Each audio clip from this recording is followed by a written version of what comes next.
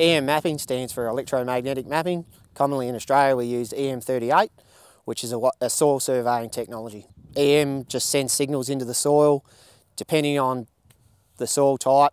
That ranges from 1 metre down to 1.5 metres. It's measuring subsoil constraints basically. The big drivers are moisture, texture and salinity. Secondary drivers are sodicity and boron. EM originally was not made for doing surveys, but through the combination of adding a GPS and a computer, we can start collecting data and creating maps which are exactly like your yield maps off your header.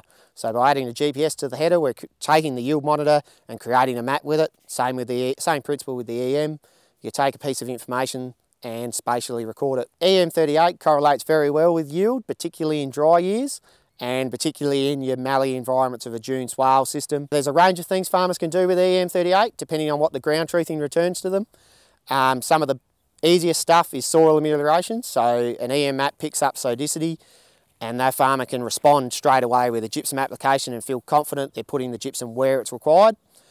More detailed stuff we're finding is because EM correlates with soil profiles, particularly in the low rainfall environments, farmers are creating long-term management zones that they use for fertilising their crops. So they're aiming to fertilise where they've got potentially the most plant available water and aiming to reduce fertiliser and seed, reduce inputs overall, where the EM's highest, where it's most likely that in an average or below year, the yield is going to drop away. EM38 has been identified to create these management zones where farmers can have these long-term set zones and can fertilise accordingly. This not only reduces their risk by taking fertiliser off the heavy soils and putting it on the light soils, but it increases their returns. In other areas where you've got a good duplex soil, sand over clay, there's been some really good work showing that EM can be used to map depth to clay, and then this can be used with delving to always bring up consistent levels of clay or identify areas where the clay is too deep for delving.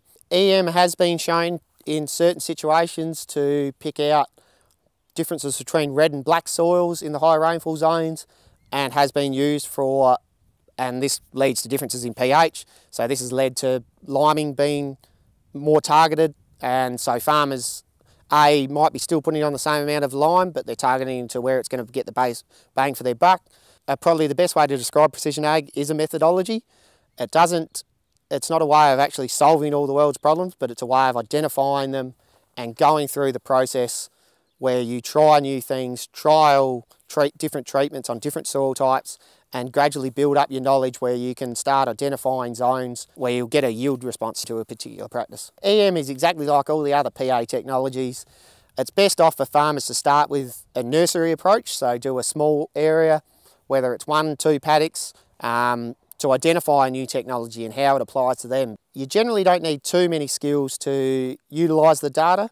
Like a lot of maps, farmers can identify what's going on when they first see the map without any follow-up, but once all the soil testing is combined, all contractors should take soil tests when they take an EM survey.